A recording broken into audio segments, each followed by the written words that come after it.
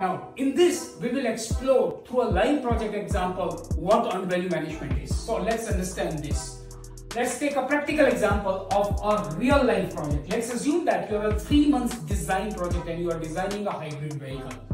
The total budget of the project BAC is $3,000.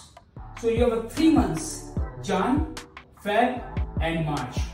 For 1 month, the budget is $1,000.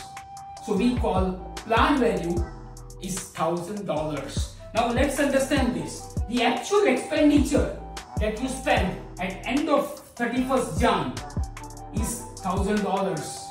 So your AC actual cost is $1,000. But the work completion is only $750. That means 75%. This is your 75% of the work.